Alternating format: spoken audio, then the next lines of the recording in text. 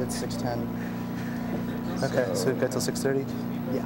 Okay, exactly. Do we get like a little like yeah, I'm going to basically give you a 5 minutes? 5 minute, 1 minute, and then a... Okay, and you're going to be back I'll then? be behind the cameras. Okay, cool. Okay, so all right. 5:20. He's going to give me a signal when he's ready to go. All right, we are running just a little bit less than an hour behind. Right now we're going into the 5:20 talk.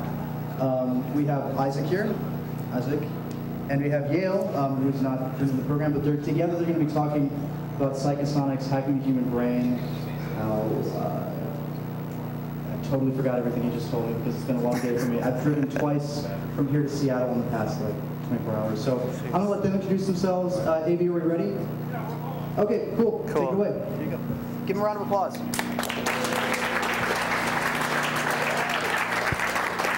Hey y'all. So yeah, our talk today is a little bit about hacking the mind, using a couple of different tools, mainly sound and light. I'll start off with a little basics of how this whole principle works, and it's based on entrainment. Now, entrainment is this principle of chemistry, biology, physics, everything, in which any two things that are sharing proximity and are out of phase with one another over time will gradually become in phase. And that two things that are not synchronized will synchronize over time. For instance, if you have two metronomes and they're right next to each other and they're just a little bit off, in a very short amount of time they will synchronize. That's the principle of entrainment. And it happens with all kinds of stuff, and there's a billion examples, but you're smart folks, you get the idea. In this case, we are entraining the brain. And the brain is a giant collection of neurons firing off electricity in a rhythm. This is all very simplified, but bear with me. We measure the brain with an EEG, which is an electroencephalogram. It's a bunch of electrodes stuck to your head that picks up these rhythms and shows it as brain waves, right? So we've just got a little chart. When the brain is exposed to a stimulus, such as a beat, just a steady beat with a very steady beat frequency, it entrains to that frequency. So your brain waves, when stimulated by just a steady beat, will go to other. They will synchronize to the beat, pretty much. Just a brief word about brain waves. We basically got 4 states that we're operating in. Beta, which is sort of our everyday waking, thinking, talking, analyzing. That's our top brainwave. It exists from about 40 hertz to around 10 hertz. Below that is alpha. Alpha is 10 hertz to around 7.5 hertz. And that's the state we're in when we just wake up and when we go to bed at night. Kind of this relaxed, zony, trancey space. When you watch TV, you go into alpha. When you read, you go into alpha. Kids below the age of puberty are mainly in alpha most of the time. They go a lot faster. They think differently. And that's kind of the state that a lot of people go into when they meditate, just kind of this in the zone.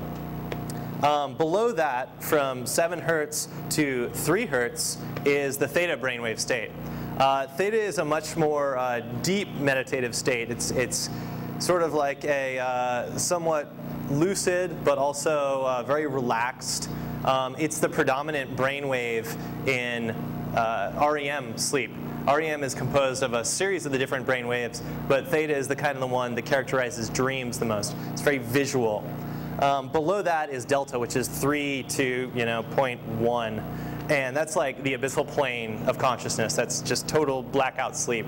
That's the kind of rest you want to get when you're sick and everything recharges. All these endorphins release, all these hormones release, and your body just fixes itself up. And that's the rest that we get in deep sleep. So these little brain waves, these can all be entrained to with a very simple technique of dialing in very specific beat frequencies.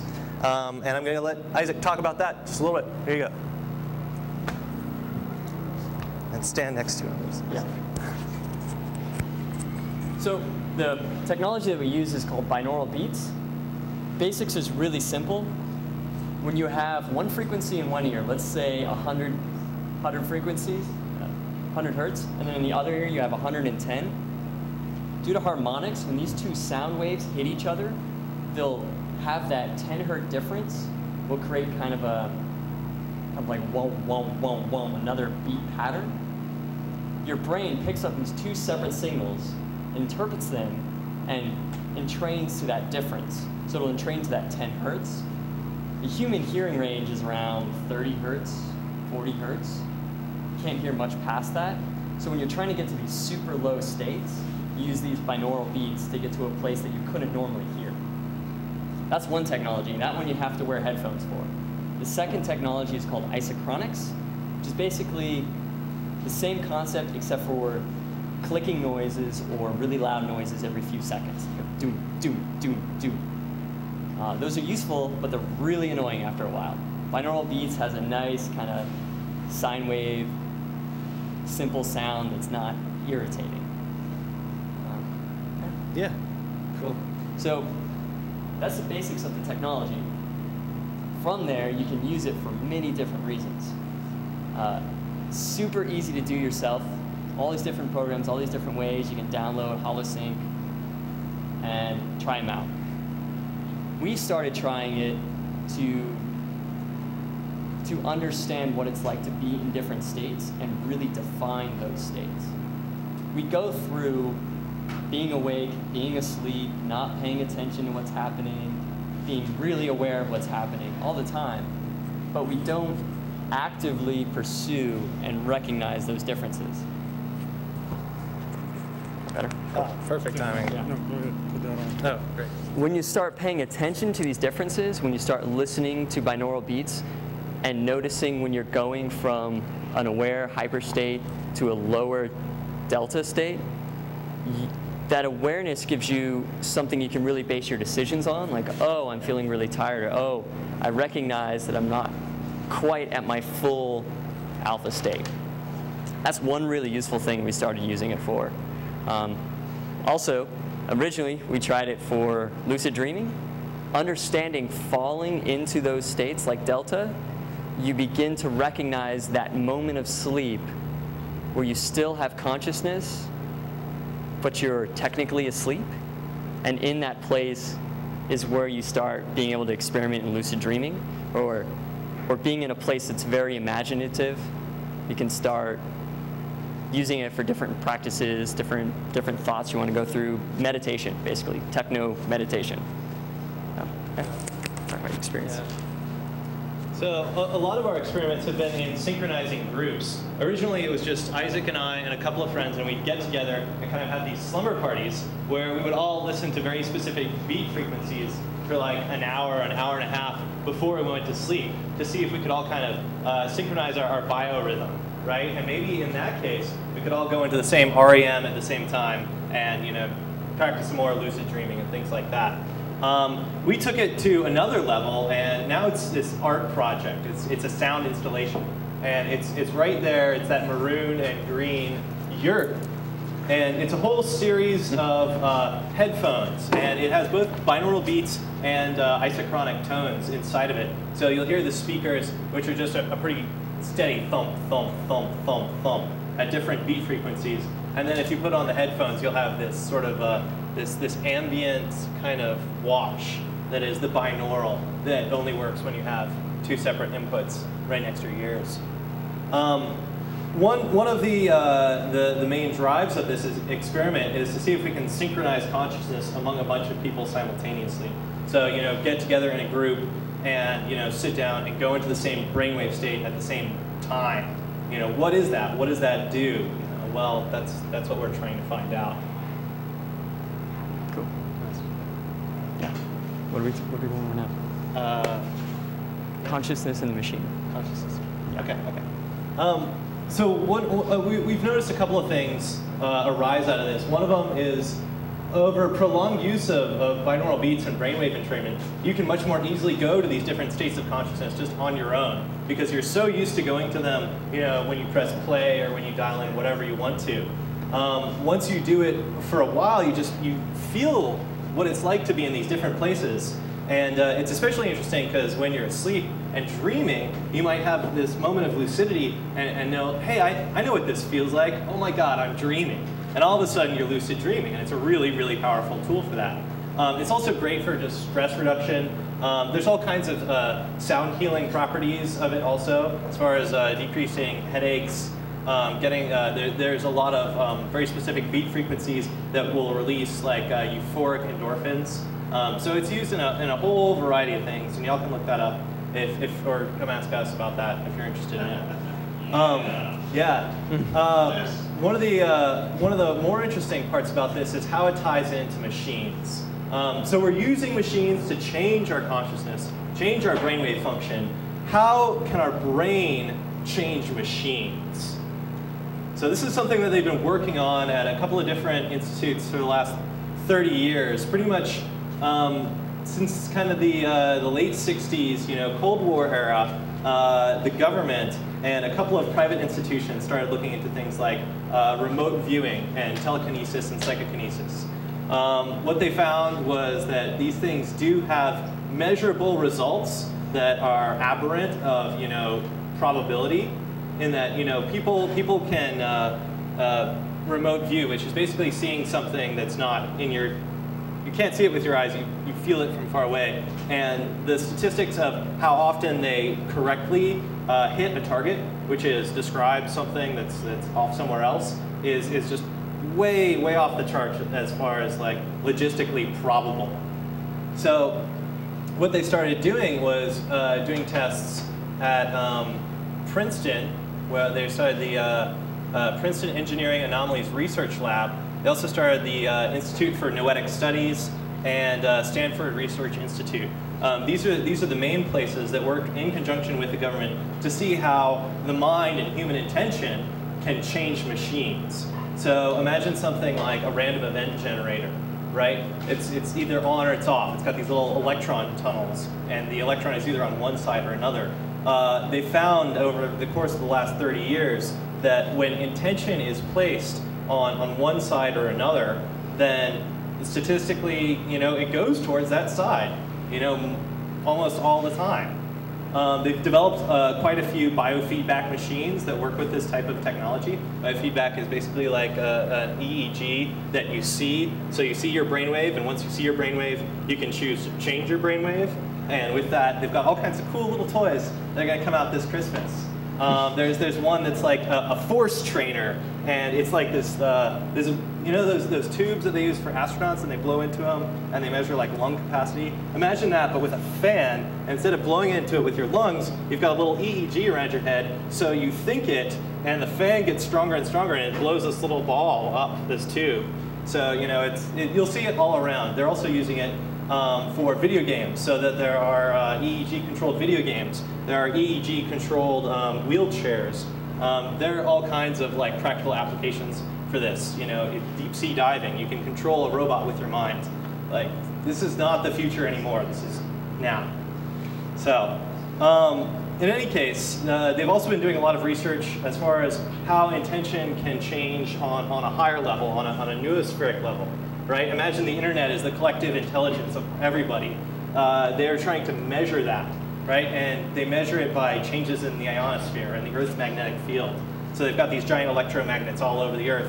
And when there are huge consciousness events, like the Super Bowl or 9/11, or probably Michael Jackson dying is going to be coming out pretty soon. That's going to be a big spike of just like a very specific frequency, and it just goes way out of whack for a couple of hours, usually right before the event happens, which is a whole other weird thing. But they're basically measuring what the mass of human consciousness is. And we're just trying to tap into that, work with it, see if we can affect it more. And it goes pretty nuts after that. You got anything you want to add? So this project, and a lot of what we're talking about, is really brand new technology that we're trying to understand. Different researchers, MIT, Monroe Institute, HoloSync, all these amazing people, scientists, intelligent people have been working on this for a long time. And that's what this project is about, is an art installation that you can join in on this experiment. You can try it out, tell us what you think, and we'll get feedback and data from that and move forward and try all these new devices. It's also really easy to do yourself, really DIY. That's how we started to do it. You can get these programs for free on the internet. Gonaural, there's a binaural beat generator, there's a bunch for the iPhone. There's iPhone apps where you can just create your own little binaural beats and see how it affects you at work, hopefully not driving. Lots of programs. What is it? Neuroprogrammer is what we use. Neuroprogrammer is really, really excellent. It's a It great. works with biofeedback. It works with audio strobe, which is light. Oh, there's a whole photic, a light side of this also. You'll see it in there later on. If you have epilepsy or any like hesitation about bright, flashing, fast lights, you know, use your best judgment. Please, please. Yeah, we've signed the waiver. Our brains Yeah, you've signed the waiver, right? Now yours, Your brains are ours. Yeah. So yeah, it's really great place for all of us to experiment with. If you want to get that information, please talk to us. Go to our website. We'll have a lot of information and links there. And yeah. Yeah, and we do a lot of events in Seattle over the year. So there's sign-ups and stuff like that. Any questions? Yeah, I have a question. Yo.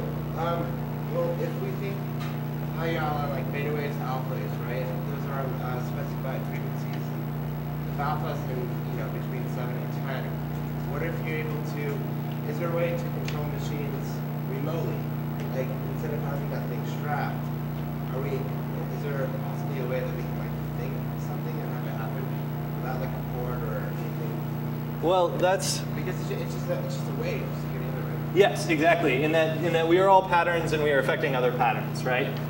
Yes, that's the short answer. Is yes, you can control machines. Right now, it's a very basic, simple yes or no. It's like, is it on or off? Yeah. Right? The more we develop this type of skill, the more we get used to it, and the more we train our brain to go into these different places and disbelieve the consensus reality that it's impossible to make a machine change. The more you break that belief, the easier it is to do.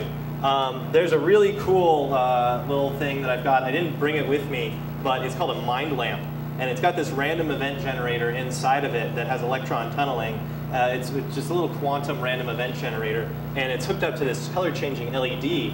And what happens is you think a color and it changes to that color.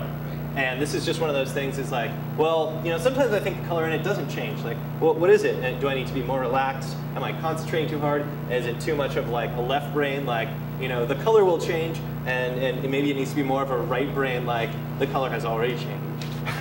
There's all kinds of little tricks on how to do this. And you guys are working with computers all the time. Maybe sometimes you do the exact same thing and the result comes out completely differently. Like maybe you've just been so fed up with the damn thing and you're like, this time it is going to work because that's all there is. That's all there is in the future. That's all there is that's going to happen. It's going to work and whoa, shit, all right. I'm glad that works. Can it go the other way though, right? If we think in waves, can machines read our minds? Can machines read our minds? Can machines read our minds? We need to talk to a machine. That's possible, but I am not the person to ask about that. Yeah. Technically, yes, because like that's what an EEG is. Yeah. So, but it's nebulous. But let's open up too. Sorry? The EEG? We don't really use a whole lot of biofeedback for EEGs. I believe there's one coming out either later today or tomorrow, and we can hook it up. And you channels. With the particular research that we base a lot of our project on and our findings are based off of the Monroe Institute and a few other institutes doing this research.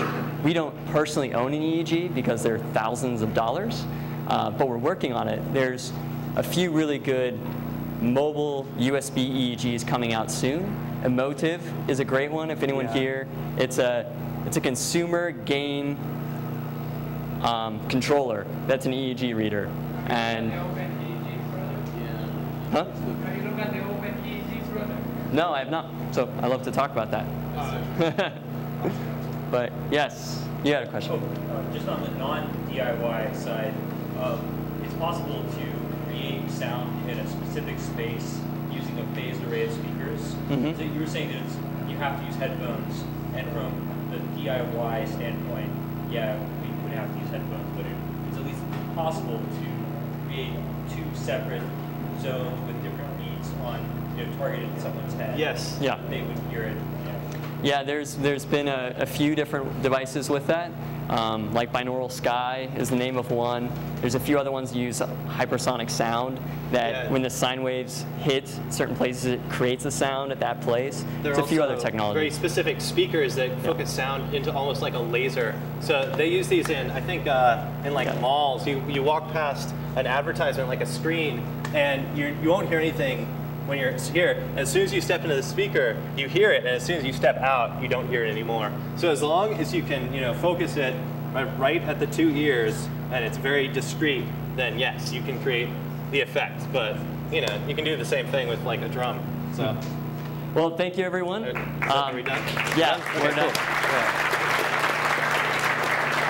Our project is going to be open here for most of the event, so come on in. There's going to be lights, so you're going to know when it's passive, when it's open. Feel free to come and talk to us about it. We're really excited to get feedback and bridge information. So, thank you, everyone. Yeah. Cool.